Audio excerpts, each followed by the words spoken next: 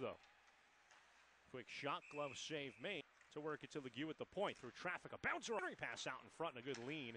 Took Rennie out of the play legally. From the point, a shot, side of the net, straight away. Wines, fires, and whistles it there as well.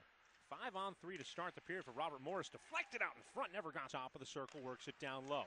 Centering pass, cross ice. Gebhardt could not chip it home. Now Howard from the circle again. Down low on the line, cross ice pass again, that's deflected away. Howard again from a sharp angle. Howard again has a lane, winds, fires, and hits it off the outside. Momentum keeps, though. Shot by Johnston in a pass. Olakainen tried to lift it out. That was Turbeville, pardon me. Now a centering pass out. Centering pass, side of the net, shot by wraps it further. Side of the net, Gebhardt a shot save. And drop it to Friesen. Now Garvey with a shot, and that's a pad save made. He's sent in by Frazier. Now out in front. A backhander down low and a save made for the take by Leah Carey. Carey a shot up high and a save. Straightaway Murphy.